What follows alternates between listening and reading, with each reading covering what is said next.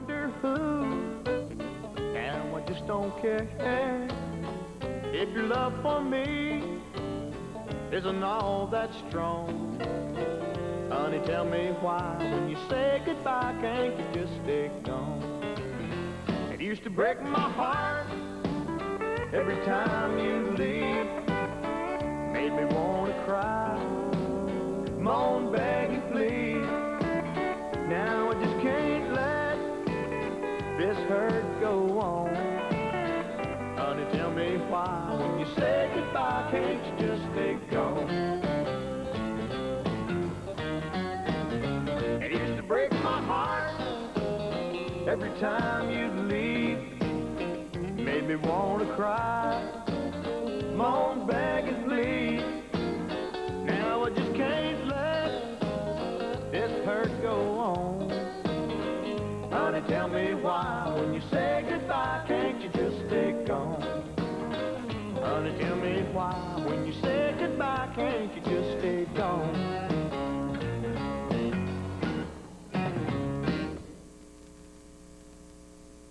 With Dan Miller. This is Mike Bohan. Tonight, best-selling author H. Jackson Brown. Plus, Bobby Smith and Jerry Parrish from the country group Cimarron. Now, here's Dan Miller. Good show here tonight. Bobby Smith and Jerry Parrish, two members of the country group Cimarron, will be joining us later. They've been together for 13 years, which I find amazing. A group that's together for 13 years. That is amazing. Yeah. When you left last night, I had to walk the floor, knowing you'd come back again. It hurt me more. You know it just ain't right the way you do me wrong. Honey, tell me why when you say goodbye, can't you just stay gone? It used to break my heart every time you leave. Made me want to cry, moan, beg and plead. Now I just can't let this hurt go on. Honey, tell me why when you say goodbye, can't you just stay gone? Was it?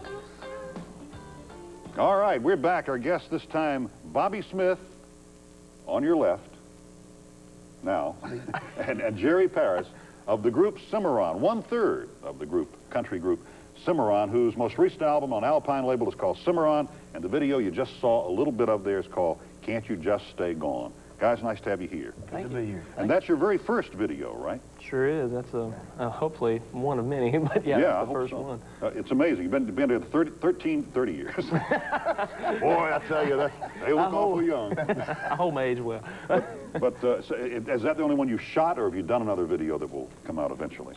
No, that's the only one we've shot right now. We're talking about doing another one real soon, but that's the only one that's been completed at the moment. You mentioned it was very cold the night you did that. Oh, cold, yes. Here in Nashville? Yes, it was. It was actually at a salvage yard here, at H&L Salvage Yard, a local place around here. But it was chilly. It was like 30 or 29 degrees that night. We were freezing, except for Bob. He was not. Now, if you'd been playing live, that would have been a problem for your instrument staying in tune, wouldn't it? We never stayed in tune. We've been tuning after every song. I hated to hear what it actually sounded like, because we were playing to it, you know, but it...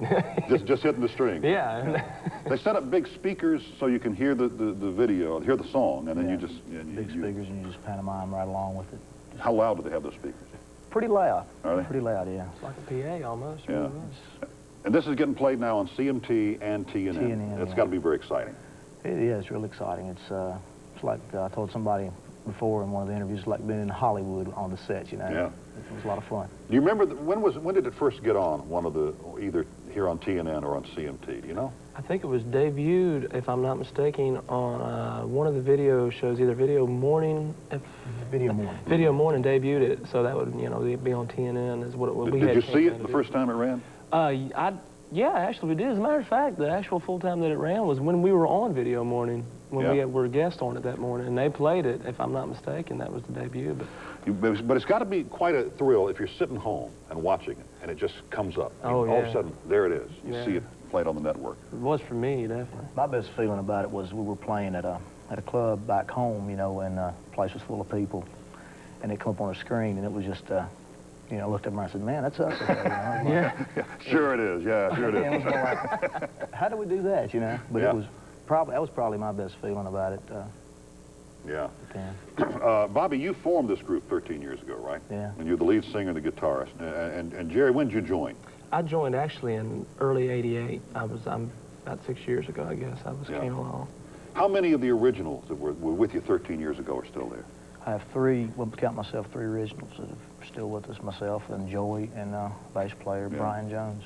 And the guys who've left, what are they doing now? Curtis Wright, he's real, probably real familiar here in Nashville. He's wrote a lot of hit songs for a lot of people. Was with us like for 3-4 years, and he's writing hit records. And good for him. Yeah, and Tony, our drummer, for 8 years is, I think he played with Tanya Tucker, Travis Tritt, and he's now, I think, doing management.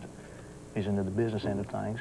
And Aubrey, our piano player, is playing with Matthews Wright King and Matthews Wright maybe King. He's got a deal now. He might be Matthews Wright King and Hilton. I don't know. All 6 members of the group, and everybody sings, right? Mm-hmm. Sure do. Yeah. Is it hard, Jerry, to play the drums and sing? See, I've always wondered how you can carry the notes when you're hitting the drum and playing that stuff. Well, it takes, sometimes I don't hit the notes, man. And trust me, they let me know. They do. What's happened was, at first, when Aubrey was still with the band, he did quite a few of the parts. And I sang, but not as much as I do now, and I had to take over. So it took some woodshedding on my part to really, nail the parts, and then I still have struggle with it frequently. But yeah, it just depends on the song. I mean, it would be different. I mean, our steel guitar player, boy, he has a heck of a lot harder of a time, trying to play steel guitar and sing at the same time. But yeah, it takes some practice. I guess some artists have trouble or dislike movement or anything when they're singing. I saw Linda Ronstadt doing a sound check or a rehearsal for a song she was going to do on the Grammys once years ago, and they had her walking. And at a certain finally, she said, "I don't want to walk and sing at the same time." She chose to stand still. I guess we've had people here who have sung sitting down and don't like that. They say we had one woman who said she'd never sung a song sitting down. It's hard to sing sitting down. You can't get air. You get your air, Yeah, because it's weird. Tough. It's weird. Well, where are you guys touring now? You on a big tour in the middle of one? Finishing up club dates, fairs, just whatever we can get, doing that kind of thing. We're still concentrating ourselves mainly on the East Coast right now, but we're talking about going. We've got some dates working up out in Colorado and Texas area, so hopefully we can get out that way real soon. How's the sound changed or evolved with the group over 13 years? Can you tell, if you listen to the early tapes of what you did more than a decade ago, can you tell a noticeable difference between then and now? My part, yeah. Singing-wise, yeah. I've developed myself over the years in singing in the bar rooms and things, and the pickers I've always tried to have the best pickers I could possibly find, for the group, and I guess the picking has stayed pretty much the same. The styles, when somebody leaves, you try to find somebody that, that is that style. I personally replace them, so it's not that much of a change. Describe the style of the band. What I saw was country rock. Is that pretty good? Yeah, we're kind of up-tempo traditional. They have a word for it. It's neo-traditional. Neo-traditional. In our biography, I think is what it is. It's neo-traditional country music, which I guess you could interpret in many ways. But I would have to say we try to strive to be high energy. We have a lot of energy in our music, but then again, on our ballads and stuff, we stick more to the real country roots as much as we can. So. I'm going to take a break. I'm going to talk to you a little bit about your backgrounds and and your preferences in music from your childhood. Bobby Smith and Jerry Paris from Cimarron, our guests. We'll be back. I guess your love's not through breaking my...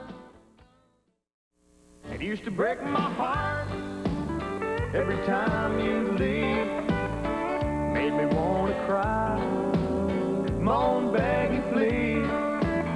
Now I just can't let this hurt go on. Honey, tell me why when you said goodbye, can't you just stay gone? Can't you just stay gone? Bobby Smith and Jerry Paris from the group Cimarron. Both of you are from Virginia. Right. Is that a coincidence or is that a requirement for the band? More of a coincidence, I guess.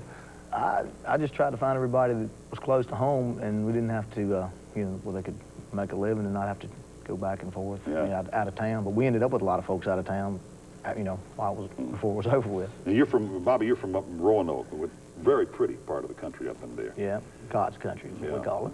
Is that a hotbed of country music? Were you raised on country music? Did you see shows that would come to town? My mom was a singer. And oh, yeah? Yeah. Grandfathers, and just come from a musical family. And we used to go to the American Theater back before the Civic Centers, you know, were, before people had, you know, the opportunity to go to Civic Centers. They weren't running around, so we went to the local theater, and American Theater, got to see Buck Owens, Ray Price, the Wilburn Brothers, Carl Smith. Oh, yeah. Just, pop. Yeah. So you're country music through and through. Oh, man. Your mom sang country music. Oh, yeah. Yeah. And Jerry, from what I read about you, you're into George Jones or Metallica. Yeah, you could go from one to the other. No, I think what they meant by that is I actually started out playing rock and roll, and I'm still, I don't know, like a metalhead would be the term. I still like that kind of music, because just from a drummer's point of view, because they do a lot of intricate stuff and that kind of thing. But I do like it, you know. But I like both. I'm really into both genres of music, I guess. From Radford, Virginia. So you were exposed to country music a lot growing up. Oh, yeah. There, my mother and father were country music fans from the start, and they exposed me to that, you know. But as I grew up, I guess when I got into high school is when I started doing the rock and roll part. But Mom and Dad took me to, you know, we had a little private club that they belonged to, and I used to go out there and watch them bands all the time. Every band came through there was country music, so I got exposed to a lot of country. And I read where you were playing nightclubs at 13 years old. Yeah, that's true. Is that legal? No. Surprisingly, all the years I played nightclubs, though, I never got asked of my age or what. I don't know why, but I mean, the people that own the clubs and all that. Dad used to have to drive me to jobs. I mean, we'd load my drums up in a car and he'd take me to the club. You weren't doing any hard drinking at these nightclubs? No, I was a coke addict back then, Coca-Cola, that is. Okay. When did you get your first drums? I was actually 12 years old when I got my first kit, and I started playing. Driving the neighbors crazy with drums? Yeah, really. I mean, I had a really supportive neighborhood, though, because that's true. I mean, we was in a subdivision, our houses were close, and I played drums, you know, constantly. I'd come home from school and I played and played and played, and you really could hear it across the neighborhood, but not one of them complained about it. And you know, in the past, I've actually went and thanked those people. You know, I'm sorry I bugged you so many years, but thank you. You know, That's true. You got to have a cooperative neighborhood. They did. To practice drums. I was surprised. They really did in my neighborhood. There was a lot of players in my neighborhood. You know, younger people. Were you doing that, Bobby? Were you hooking up your guitar to amplifiers as a kid and driving the neighbors crazy? Well, we used to practice in my basement, and we'd rattle the walls. You know, my mom and dad let us practice there, and they've always been real supportive. And it's a little local store out from where I live, you know, and they would come in and say, yeah, y'all have been practicing last night. The walls were shaking out here, you know. Knock the products off the shelf in there. You're all, from what I read, NASCAR nuts. And in Virginia, we're talking about Virginia being a hotbed of country music. Boy, here's a hotbed of auto racing, and there's a big Martinsville race coming up. When is it, 25th? Yeah, I believe that's the 25th. You're all going to be there? Yeah. Yeah, we're real lucky about that. We'll all be there, and we'll all be guests of different drivers, our favorite drivers, and I think they're going to let us go to their pits. We're real happy about that. Is that what it means when you're a guest? You can go down to the pit area and visit with them? It's been like specially put together for us to be in the pits with our favorite drivers, and you know, get to be a part of the racing thing. Wow. Do you get to do anything? Well, our steel player, he's on cloud nine. Joey McRae. He's got Jeff Bodine as his favorite driver, and he gets Jeff Bodine uniform. Man. They sent him in a whole uniform, you know, like they wear in the pit crew. Wow. We're kind of afraid he's going to show up one night playing with racing Bodine outfit on, you know, big ball cap and everything. Well, yeah, I'm ready, guys. They ever let you drive the car around? I don't think they would risk that. I kind of doubt that. We haven't. The thing is we're going to get there. It's kind of a pressed time thing because we're going to be out of town the night before, and we're really going to be pressed to get to the place just to be there for that. But I doubt we'll be able to actually do any driving. But you'll be there.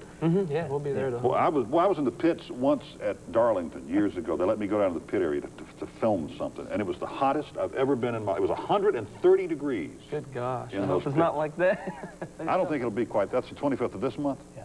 No, it won't be. Sunday after next. Sunday after next, sure. Yeah. Well, you ought to talk them into letting you drive the thing around the around the track.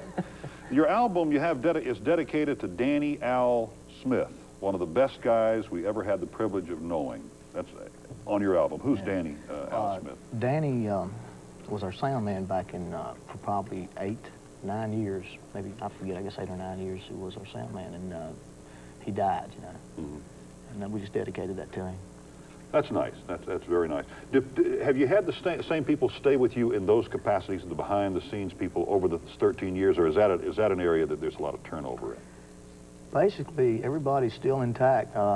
We put on our manager, Mike Smartak, which got us a record deal with Alpine, and one thing led to another. But other than that, it hadn't been any changes, basically. Let me take one more break. From Cimarron, Bobby Smith and Jerry Paris are here. We'll be right back after this. You got me running like a Detroit diesel. Got me humming like a Detroit diesel. Keep me coming like a Detroit diesel. Like I'm in overdrive. From the country rock group Cimarron, our guests are Bobby Smith and Jerry Paris. What's the significance, Bobby, of the name Cimarron? Where'd you come up with that?